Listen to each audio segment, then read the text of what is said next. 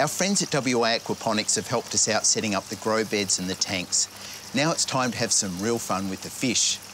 Tony Bart from Challenger Institute of Technology has joined us. Tony, what are the best varieties for us to be growing at home?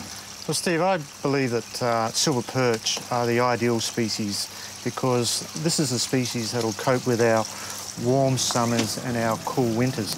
Alternatively, you can use koi. Now, koi are not normally eaten, but for many people doing aquaponics, they don't want to eat the fish. The fish become like a pet.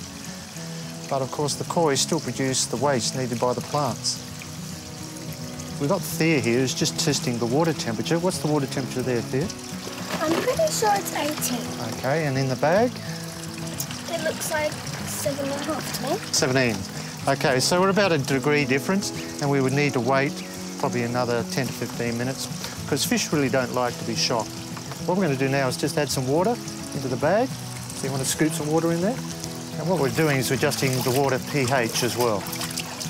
Tony, what sort of numbers could we safely have in, say, a 500-litre tank?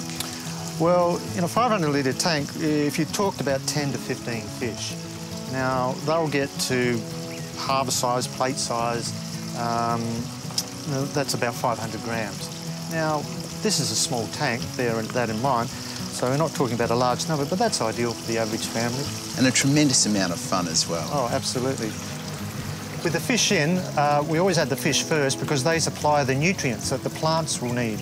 So we add the fish first, they produce the waste, and then the plants can utilise that nutrient to grow well. So putting in the plants is going to be our next job. Can we help? You sure can.